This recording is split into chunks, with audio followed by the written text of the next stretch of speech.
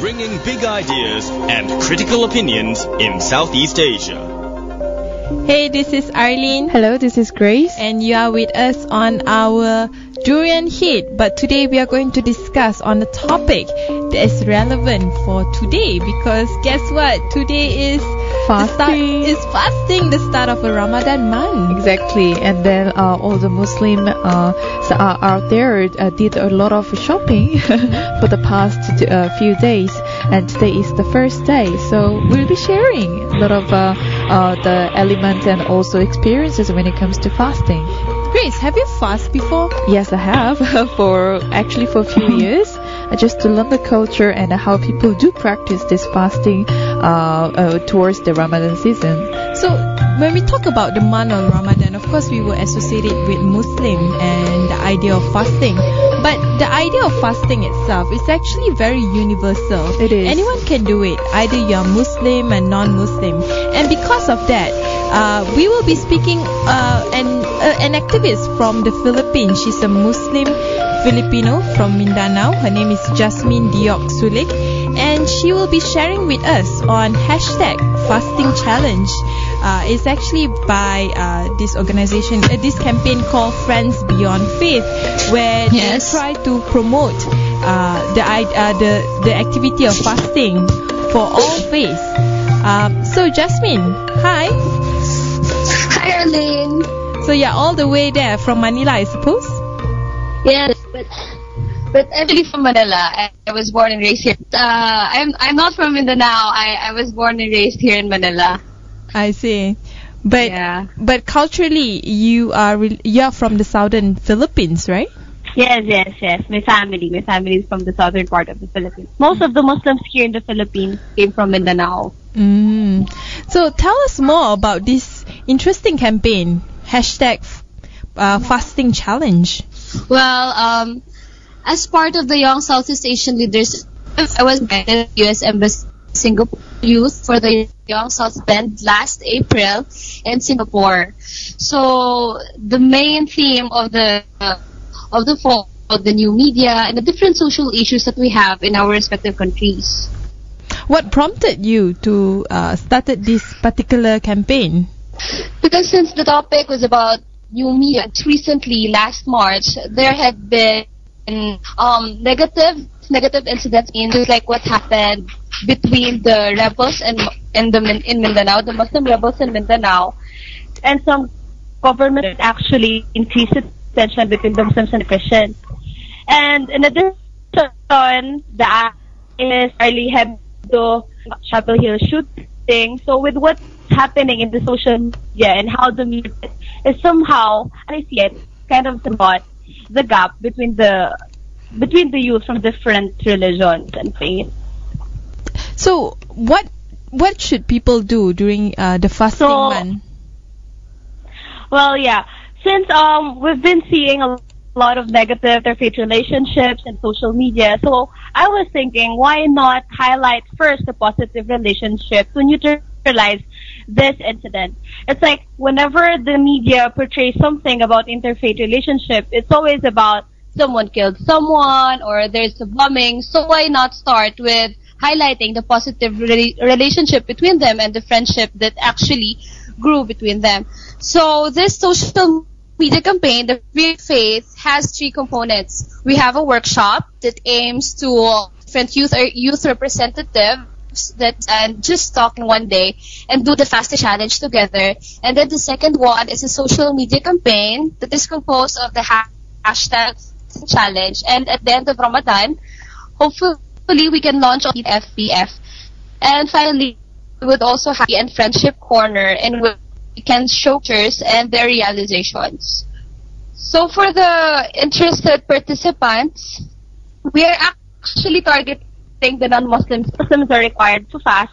So we would want to highlight the third component or universal thing that everyone does. And since the social media campaign went to be viral, we have to do something that could actually attract people and find it. The ALS Bucket Challenge became successful because the artists and then a lot of the felt how hard it is to be one who has an ALS. And for Australia, they also have this research challenge in which to the refugees from Myanmar. So what they do is the challengers have to eat the same ration that is being given to these refugees for them to realize that they've been really blessed, and then they would donate to the ACT organization. So this fast challenge, we have universal thing. So Muslims fast during Ramadan, Christians fast during blood and seizures, some fast for a certain cause, like they do hunger strikes just to prove something that they can. So if we think of it, fasting is actually a common ground for everyone. It's just that we have different reasons to do it. So we thought, why not do this thing for a common cause, which is for charity. Oh, so that has the very good motivation, the message behind doing this fasting challenge. So we also can see from the postings that you uploaded from the Friends for Faith that there are procedures that you can do. You can like the Facebook page, and then eventually it goes to help out the children in the Philippines. So do you have any certain like number of people that you are expecting to participate for this challenge? For now, we're actually 100 challengers here in the Philippines, but this is actually all over ASEAN. We're encouraging the ASEAN network to participate because the donation or the sharing of meal with the teacher is actually exclusive for Philippines. Like, for example, if we're working with the World Merit, so what they do is they're going to channel the donations to their organization, and then probably they could organize their own street child party or something that is for less fortunate, which is really the act for Ramadan. They're asking Ramadan for remembering how blessed we are, and if not, if you won't be able to survive the fasting, we are asked to give to the less fortunate. And that is exactly what's happening here in the #fasting challenge. So it is basically for everyone. It doesn't need, they don't need to be Muslims to participate. Yes. Actually, the main target here are the non-Muslims, because Muslims already fast during Ramadan, so it is not actually right. What Muslims have to do is they have to. So I thought of this campaign because I was thinking that ASEAN integration is already coming, and Philippines has this culture of different stereotypes about Muslims. So I was thinking that if we have this fasting challenge and they have tried this just one day in their whole existence, once they get to meet another Muslim, they wouldn't find it really awkward to interact with them, but they would be excited to share what they had during the #fasting challenge, and it would somehow build rapport and an easier way to build friendships. Right. Anyway, we'll take one short break. When we return, we will discuss more with Jasmine, Diorka, Suleik on why fasting month is not just for Muslim alone, but for all. The Durian Heat, bringing big ideas and critical opinions in Southeast Asia. Hey, this is Arlene. Welcome back, this is Grace. And of course, you are with us again on our Durian Heat. And this time we talk about the month of Ramadan, focusing on fasting. And in the Philippines, the campaign by Friends from Friends Beyond Faith. Friends Beyond Faith. Campaign by Friends Beyond Faith has started a #fasting challenge for everyone to participate, including non-Muslim or especially non-Muslims. My question to you, Jasmine, when it comes to fasting, what is the key element for a good fasting, a good day of fasting? What do you really need?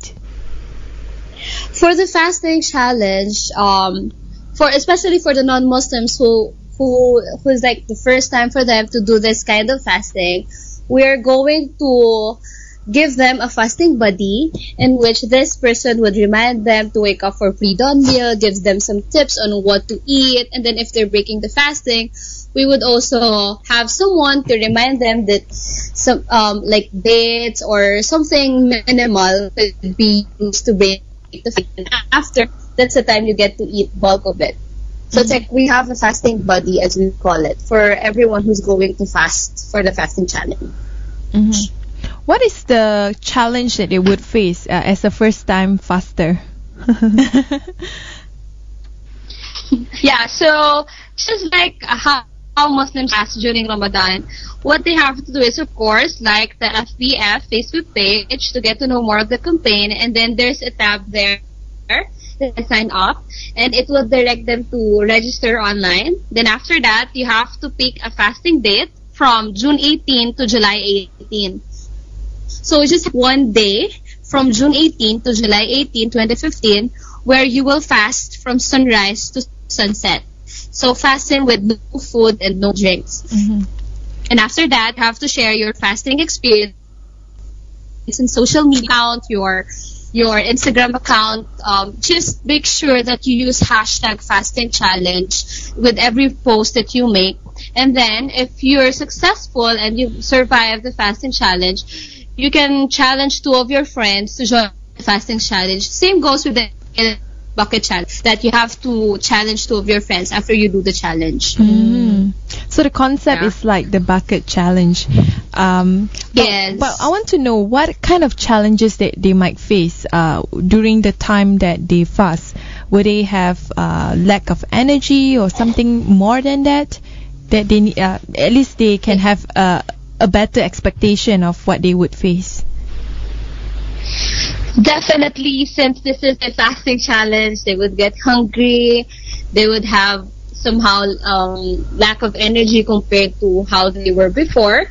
But then it would also drive them to realize the different importance of whatever we have now. Like, for example, the water. Because everyone's asking me, this is really hard. How can I fast? How can I survive the day without even drinking water? So what I just needed to say to them is that this is actually done for charity, to have a first-hand experience of how the less fortunate of they work. So what I have to say is, if a street child becomes thirsty or hungry, is it that the food is already or the water is already available to them? Because in the Philippines, somehow very, like, they attack people because they're very hungry and they ask for the drink that you have in your hand then and there. So it's somehow first hand again. So what really is it to be hungry and be thirsty and you don't have any resource to quench that thirst or feel that hunger? So what are the tips that have you been giving out so far? So we've been posting things about the benefits of fasting from doctors. Actually, we're working on it to make an infographic. So basically, it is really beneficial to the body because it makes our body to digest everything that is left. Because we've been eating, the ideal interval for food is like we eat 4 hours in between. But then most people eat even if they're not hungry yet. So the food haven't been digested. So this is a way for our body to replenish and give them how digest these foods that are left. And also, of course, if you're gonna fast, you need to eat the pre-dawn meal.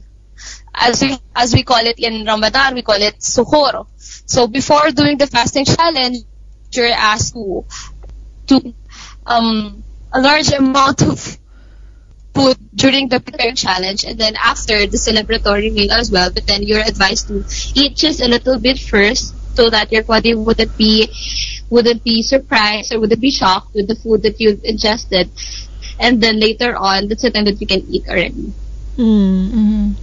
And is this open to non-Filipinos as well, for those who are living outside of the Philippines? Yes, we've actually partnered with different youth groups in Indonesia, in Malaysia,